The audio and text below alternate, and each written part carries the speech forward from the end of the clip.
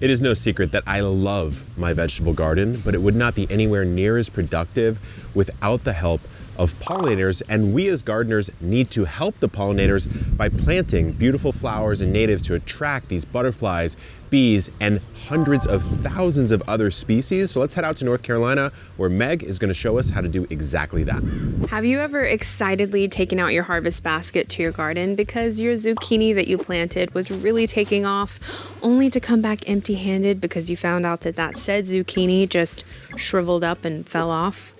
Yeah, me too. I thought there was got to be something wrong with the plant. I gave up immediately. I said gardening is too hard, and I dubbed myself as having a black thumb because I didn't know how important it really was. And that's what happens to fruiting crops when they don't get pollinated. They shrivel up, they fall off. No fruit comes. We've got to attract them to our garden. We've got to provide an environment that they're gonna love, or else why would they want to come and hang out? We've got to make our gardens like the hottest new booked out restaurant in town that you can't get a reservation at unless you're someone important. So how do we make these garden VIPs want to make reservations at our restaurant and come back again and again? First, we've got to find some prime real estate for our restaurant or our pollinator patch. And whether you want to create a separate pollinator patch like this one that I have behind me here, it doesn't look like much now, but it is winter time. Or you want to interplant some pollinator plants with your vegetable garden, like intermingled amongst your veggies.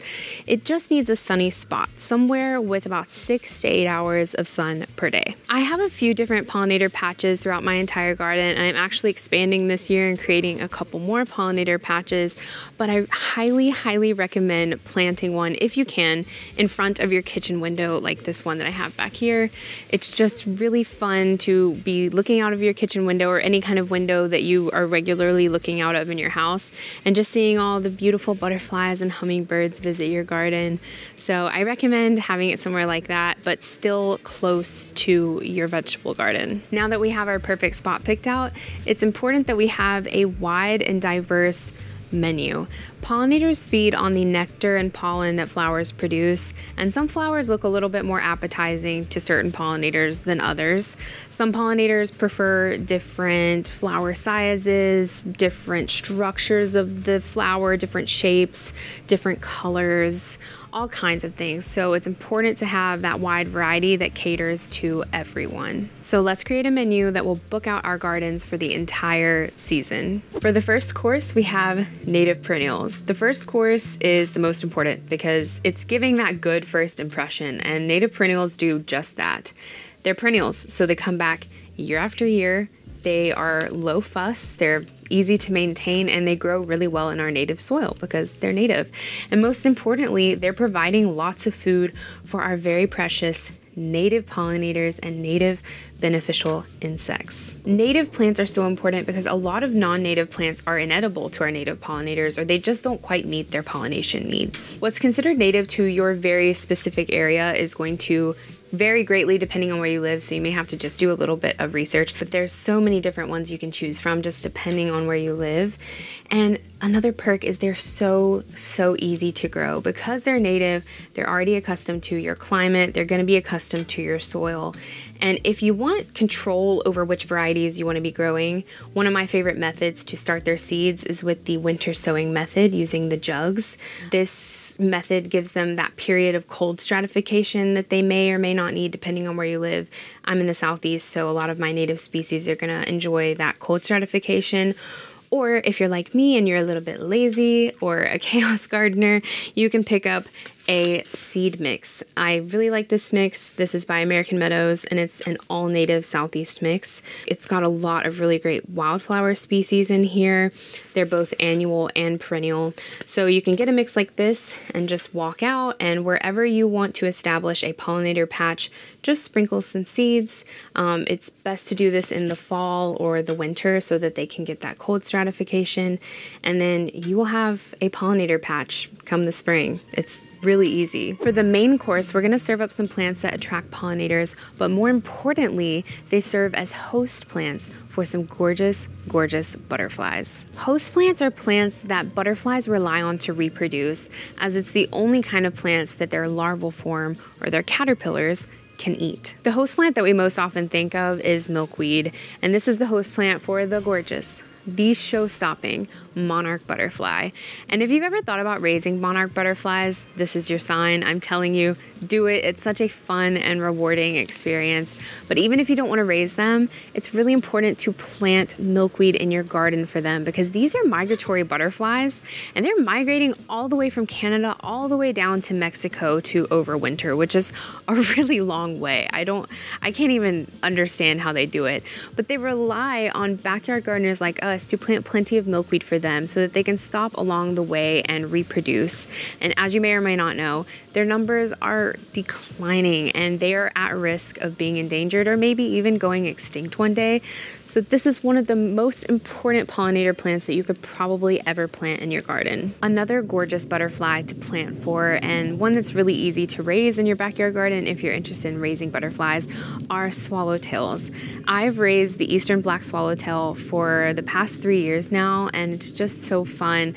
And they have many different host plants, but the ones that I plant for them are my dill and my parsley. And I just make sure that I way overplant both of those so that I have enough for myself and my butterflies. Some other gorgeous butterflies to plant for are painted ladies, and one of their host plants that's one of my favorites to grow are hollyhocks. They are like the perfect flower for that cottagecore vibe, you know. They have these long stalks that are just covered with flowers. And another butterfly is the Gulf fritillary, and their host plant is actually an edible fruit that we can grow that's also native, and that is the passion flower or passion vine, or also called maypop. It's got many different names, but that's an edible fruit that you can grow in your garden, an edible plant for the butterflies. It's a win-win. For dessert, we've got our showy annual flowers. These are flowers that not only catch a pollinator's eye, they catch humans' eyes as well. These are the ones that we grow for our cut gardens, that we decorate our houses with, or that we put together in a bouquet to give to a loved one as a term of endearment. They're beautiful, they're big, they just make you go, wow. Since these are mostly annuals and not native plants, I like to grow them in my raised garden bed along with my vegetables, which are also mostly annual and not native plants, by the way. And they look really nice there because they're adding a pop of color, they're adding dimension and texture, growing amongst the vegetable garden, and they're also drawing in those pollinators to my vegetables to help me pollinate them. One of the flowers that I grew last year that really stuck out was the Tithonia, also known as the Mexican sunflower. And I'm telling you, I have never seen so many butterflies in my garden until I planted this Mexican sunflower. And not only just butterflies, but different species of butterflies. I saw species of butterflies that I had never seen in my garden years prior, and they were always swarmed onto the Mexican sunflower. So I really recommend that one. I couldn't recommend it enough, actually. I could probably do a whole video on the Mexican sunflower. With these showy annual flowers, you can either go ahead and start them in seed trays indoors right now and get a head start on their blooming cycle. That way they will bloom earlier for you, or you can wait until after the last frost and you can just direct sow most of them right into the garden. I only briefly mentioned a few of my favorite flowers to grow, but you guys pop down in the comments what your favorite pollinator flowers are to grow, and maybe mention where you live so that it can help others out when they are trying to design their pollinator gardens for this year. Lastly, we need to provide some incredible accommodations to keep them hooked and keep them wanting to stay in our garden. And one of the most simple things you can do is wait and leave some of your garden cleanup until spring. When your annual and perennial flowers die back over the winter, don't prune them yet until spring. This provides insects and pollinators with a nice and toasty place to overwinter, and it can provide seeds for a lot of birds. When you do go to prune in the spring, you want to make sure you're leaving at least 12 to 18 inches of stem left on the plant, because stem nesting bees and other insects like to nest inside of the stems, and that way they can reproduce and you'll just have more pollinators in your garden next year. You can also buy or make some of these bee houses. I know that leafcutter bees really love to use these houses. I have a few all around the garden, and every spring I see these little leafcutter bee babies emerge from it, and it's just really cool. So a few of these placed around your garden is a great idea as well. Besides shelter, pollinators also need a water source, and one easy and simple thing that you can add is a bird bath. I just emptied this one out to clean it, but bird baths are essential for not only birds, but butterflies and bees.